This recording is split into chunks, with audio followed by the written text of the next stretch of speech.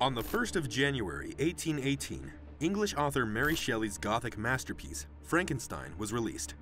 The novel, which follows the story of a mad scientist whose experiments to keep death at bay see him create a monster out of the body parts of executed felons, received mixed reviews. One critic wrote that the premise of the story was a disgusting and horrible absurdity. Disgusting? Yes. Horrible? Absolutely. But absurd? Well, actually, no. Mary Shelley had seemingly glimpsed the future when she created Dr. Frankenstein and his pitiful monster. 130 years after her story was published, an American Cold War-era neurosurgeon attempted to do what Mary Shelley's frenzied physician had done. Welcome to Intrigued Mind, where today we take a grisly look at Dr. Robert J. White, the doctor who transplanted heads, and the current state of play on the indelicate issue of human head-body transplants. Dr. Robert J. White was born on the 21st of January, 1926, in Duluth, Minnesota. When White was in high school, his science teacher complimented him on his dissection of a frog's head. This was the event that inspired White to pursue a career in neurosurgery. He went on to gain his medical degree from Harvard in 1953.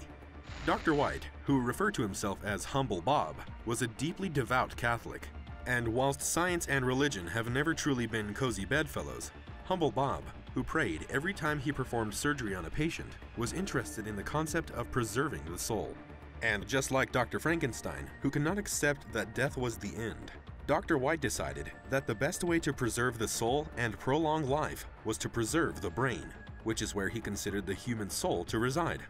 He was quoted in 1967 as saying of a brain he was holding in his hand, "It was perfume, but now it's an empty bottle, but the fragrance is still there." In 1970, Dr. White conducted the first of many experiments in which he attempted to preserve a living brain. Now, this is where things become decidedly ghoulish and akin to something from a supernatural horror story. Dr. White cut the head off a living monkey and transplanted it onto the body of another. This poor creature was paralyzed from the neck down because the spine and spinal cord was severed during the experiment. Yet, the reattached head continued to live, for want of a better word. For 9 days, it could see, hear, smell, taste, and eat. These experiments, which numbered 5 in total, earned Dr. White the nickname Dr. Butcher by animal rights activists. Not to be dissuaded, 20 years later, Dr. White was planning to take the step up from monkeys to humans. He expressed a desire to perform a head transplant for actor Christopher Reeve, who became a quadriplegic in 1995 after a horse riding accident, and for physicist Stephen Hawking, who suffers from motor neuron disease. How these two men felt about the offer is undocumented. Dr. White had already begun to practice on human cadavers at a mortuary. By the late 1990s, Dr. White had found his first willing human participant, one Craig Vetovitz, a man who was a quadriplegic and whose organs were failing.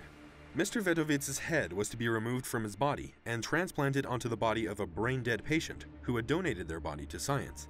Now, remember what we said earlier about Dr. White's religious leanings? He counted not 1, but 2 popes as personal friends during his lifetime, and was asked by Pope Paul VI and Pope John Paul II to serve on the Vatican's bioethics board. But not even Humble Bob could smoke this one past the Vatican, and he never received papal blessings for his transplant surgery on humans, despite his own unshakable faith that God was the guiding hand behind all of his work. Moreover, the procedure itself would have cost $4 million, and no one had the stomach to stump up that kind of money for such a radical and divisive operation. Added to this was Dr. White's appearance on tabloid TV program Hard Copy, on Halloween no less, and his macabre public appearances with the words Dr. Frankenstein emblazoned on his medical bag. Whilst the medical community knew the good doctor to be a brilliant surgeon, the public saw him as a complete quack. But this is not the end of the story. Dr. White's pioneering work meant that the next generation of Dr. Frankensteins were able to take up the mantle. Enter Dr. Sergio Canavero and Dr. Xiaoping. Now, as you may have discerned, the issue with transplanting a head is not the head.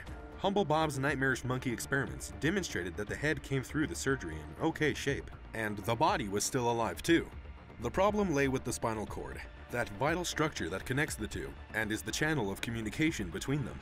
Dr. White was able to, after 18 hours of surgery, reconnect everything that is, apart from the spinal cord. And if the spinal cord does not work, then the whole exercise is kind of pointless. This is where Dr. Canavero and Dr. Ren came in. Their work, which was published in a scientific journal in 2019, detailed their experiments on dogs and monkeys, where their spinal cords were fully severed and then reconnected. Incredibly, these animals were able to walk again after the operation. This all took place at China's Harbin Medical University, with the results published in an American peer-reviewed medical journal. Dr. Canavero's position is that the long-held view by the medical community that a severed spinal cord means game over for the patient is wrong. Dr. Rin believes that the time to commence human trials is now. So how, you may ask, did these doctors fix a severed spinal cord?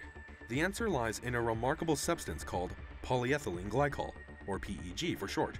This amazing goop essentially acts as a glue on the two severed ends of the spinal cord. There are, however, two caveats to this incredible possibility. One is that the spinal cord severing needs to be a clean cut. The other is that the reconnection procedure costs an eye-watering $13 million. Dr. Robert White had a colleague who was witness to his grotesque monkey experiments in the 1970s, Dr. Jerry Silver. Describing the experiments as fairly barbaric, Dr. Silver rejects the possibility of a successful human head transplant as complete fantasy. He also recalls the facial expressions of the wretched animals after they woke up, which were, not surprisingly, full of confusion, anxiety, and fear. This does not seem to be a prohibitive factor in the here and now. Dr. Canavero has stated that the waiting list of recipients for a head transplant, or rather, a full-body transplant as Dr. White more accurately called it, is quite long. Both Dr. Canavero and Dr. Rin have made it clear that China is the only country that is forward-thinking or cavalier enough to host such a procedure. They say that Europe and America are still held back by the moral and ethical dilemmas that such a proposition presents. The first human head-body transplant, which is estimated to cost $100 million, was close to being signed off on in 2019, with an unnamed Chinese donor and recipient, matched for build, being the guinea pigs. Dr. Canavero will cut the spinal cord cleanly with a diamond blade, plunge the head into a deep state of hypothermia for preservation purposes, and then work with a vast team of doctors for 24 hours to separate and then connect bones, veins, the trachea, and the esophagus. The patient will be sitting upright for the operation, attached to machines to keep their body breathing and pumping blood. Not surprisingly, they will be kept in a drug-induced coma for the recovery period. If this landmark operation goes ahead and succeeds, and money is not a prohibitive factor, it begs the question, if you could, would you? If someone could go back in time and tell all of this to Mary Shelley, we bet she would fall off her chair. Dr. Canavero believes that it is not medical science that is holding back this bold and astonishing innovation, but rather moral and ethical concerns. One thing is for sure, China is at the forefront of this groundbreaking proposal, and they will not be held back by the historical notions of right and wrong that make this concept so very repulsive to the Western world. So where do you sit on this prickly issue, dear viewer? Do you love life so dearly that you would agree to live it in a body that you were not born in? Or is the idea so repugnant to you that you would rather die? Let us know in the comments. We leave you with this anecdote. A Russian man was all set to do the surgery when he decided to bow out in 2019. Valery Spiridonov, a 33-year-old computer scientist who suffers from a muscle wasting disease and is confined to a wheelchair, was ready to have his head transplanted onto a healthy body when he met the love of his life. They married, and now he has a son. The knowledge of how long the surgery and subsequent recovery would take, as well as the risk that he may die, made him change his mind. "I've got my own things to do," Mr. Spiridonov said. "In my life appeared a woman who I fell in love with." Perhaps there is a grain of truth in these words, that love is, perhaps, powerful enough to conquer all. For more videos on the most amazing forgotten parts of our history, be sure to subscribe to the Intrigued Mind channel, like the video, and leave your suggestions in the comments below.